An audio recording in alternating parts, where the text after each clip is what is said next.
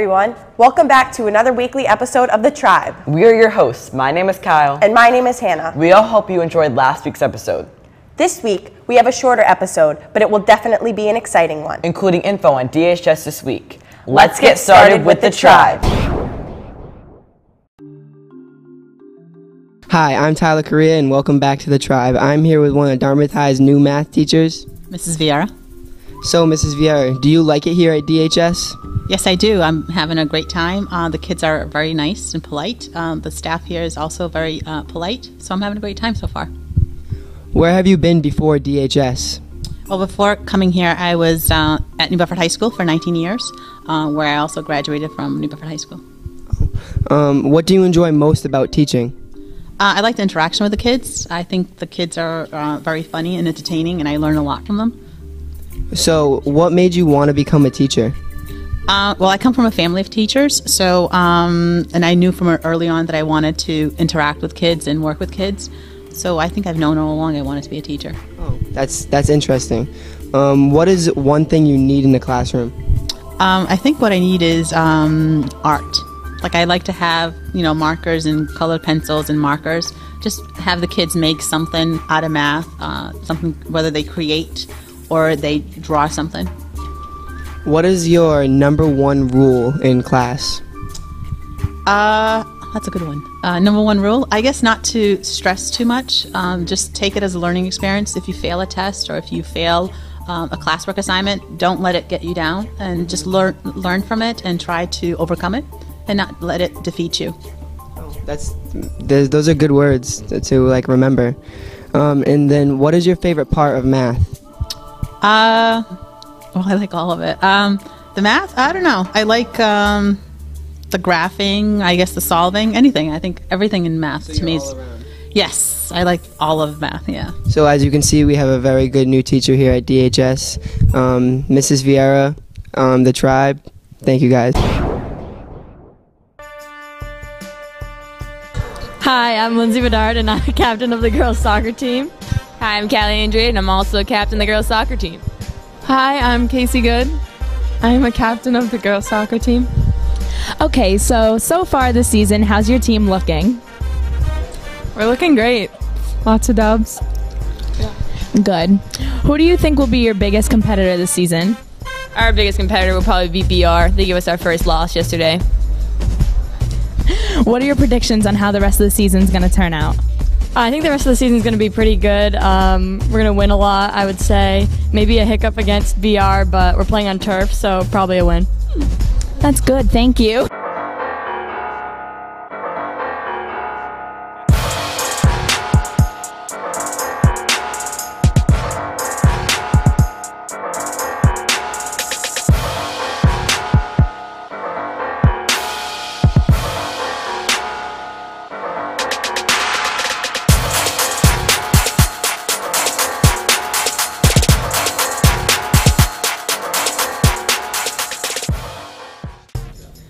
My name is Ben Payne, and I'm a boys soccer captain at Dartmouth High.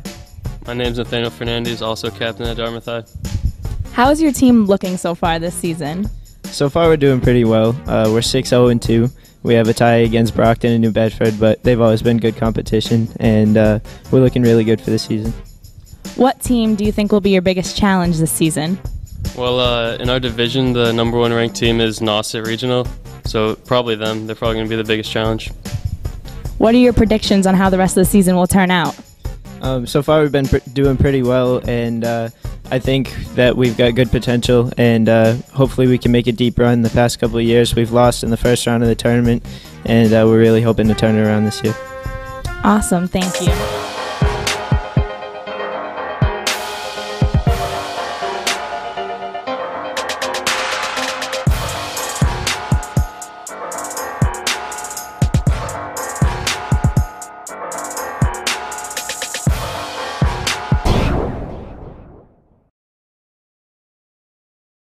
Thanks, Mrs. Vieira, for doing that new teacher interview with us. And a big thanks to the boys and girls soccer captains for giving us some information about their teams. Coming up next, we have Monster Weather with a brand new monster this week. And following that, we will also have our weekly comedy segment, which will surely make you laugh. Let's get started with this week's Spooktacular Monster Corner.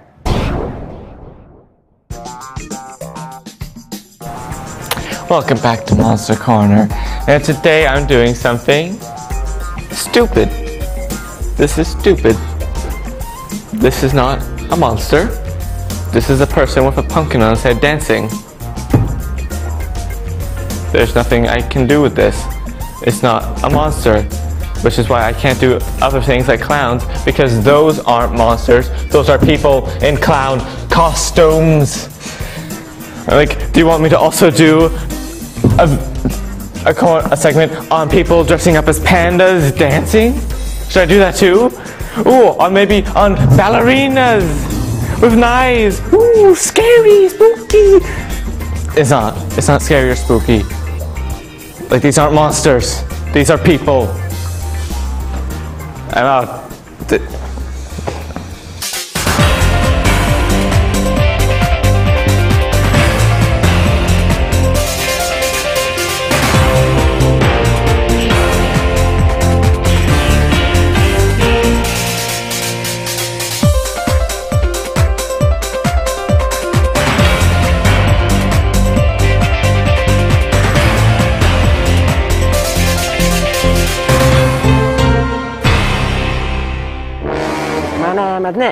My name is Nunes.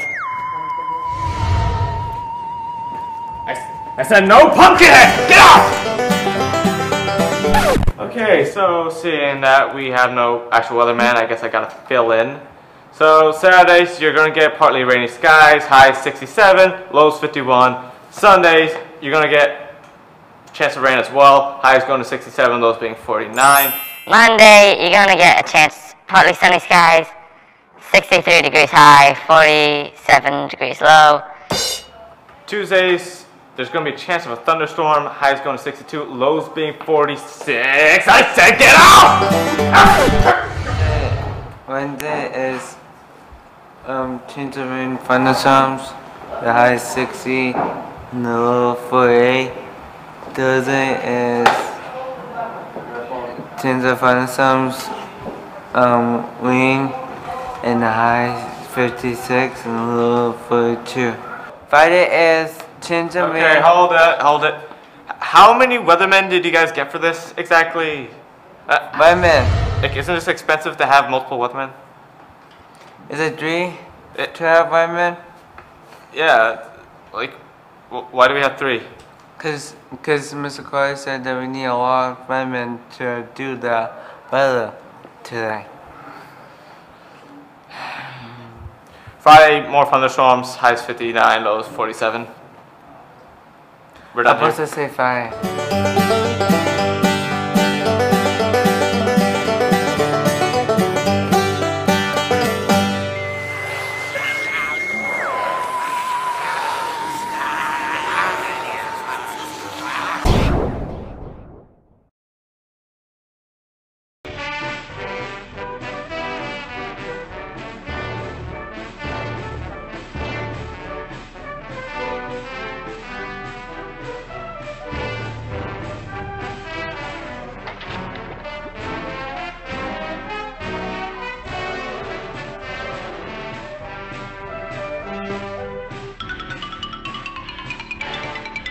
Hi folks, I'm Chef Spaghetti and I'm here to tell you how to hack your lunch. Today what we're going to be making is I packed a simple little lunch in here, a normal lunch that someone would have, and we're gonna first thing we're gonna take out 2 mugs, extra large. We're gonna take out 2 extra large mugs and set them aside, because what we're gonna make is gonna require them. It's gonna be very good. We're gonna take out a large mixing bowl, and first thing on the menu we have 1 banana, and you know, it's just a normal banana and you can get at any local supermarket. What you're gonna do is you're gonna gently dice the banana, just gently dice it up, nice and, yeah, there we go, nice small chunks, and you're gonna put those banana chunks right into the bowl. And what that does is it adds the flavor and it adds the, what makes it rise, the mug cake rise. Next you're gonna take your half pint of cream here, and it's very important when you pour the half pint of cream is don't add the whole thing, just half of it. Make sure that you do not add the whole thing, because if you add the whole thing, it'll just get too creamy and it just won't be as good. So make sure you don't add the whole thing. What's up next is we have the regular sweet and crunchy granola bar. What that does is it just adds the texture, adds some flavor, just adds it, makes it very nice. We're gonna crush that up, and You put the wrapper right in. It's biodegradable, completely harmless, non-toxic. The last little flavor, little zest is we got some beef flavor, and so that just adds a nice touch. It just adds little saison, little surgeois. You know what it is, cooking terms. The last very imperative thing that you do is you take your pretzel stick and you mix it with the pretzel stick. Not only does it add the flavor, but it also just mixes everything nicely, and at the same time just add a little bit of flavor of your choosing. Just adds to the cake, adds to the ensemble.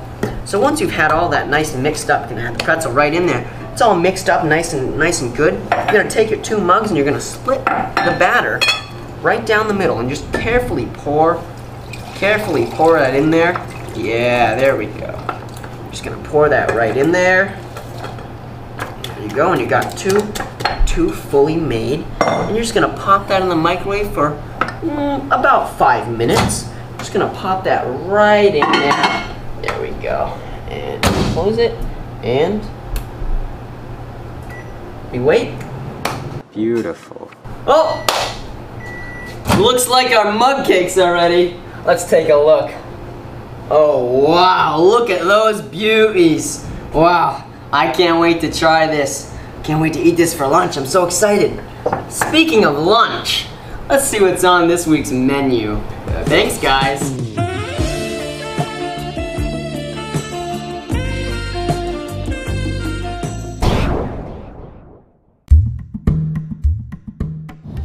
What's for lunch? Monday, Domino's pizza and pasta salad. Tuesday is gonna be turkey BLT, coleslaw and chips. What's for lunch? Chicken fajitas, baked beans and rice. And it's Wednesday too. Thursday's gonna be French meat pie, mashed potatoes and peas. Ooh.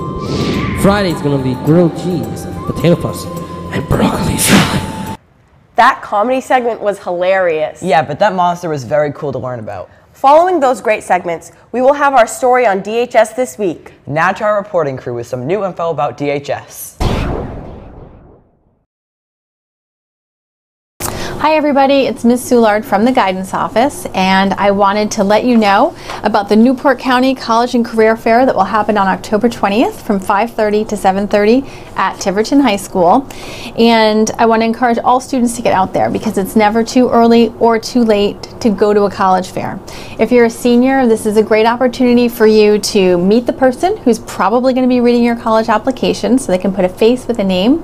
And if you're a freshman, a sophomore, or a junior, it's a good chance for you to get started on what is probably going to be an exciting 4 years of your life after high school. There'll be over 100 colleges there and career training programs as well.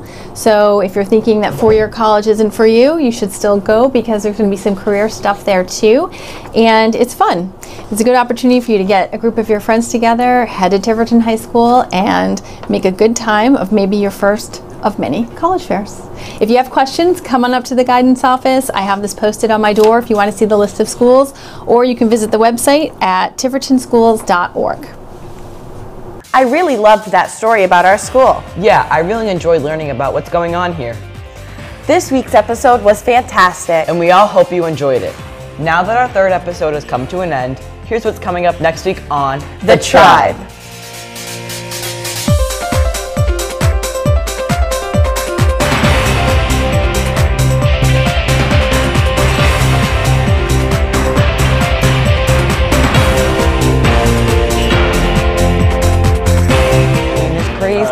We finish each other's sandwiches. That's what I was gonna say. I never met someone who thinks so much like me. Jinx. Jinx again. Our mental synchronization. How do you know all the words to this? You and I were just meant to be.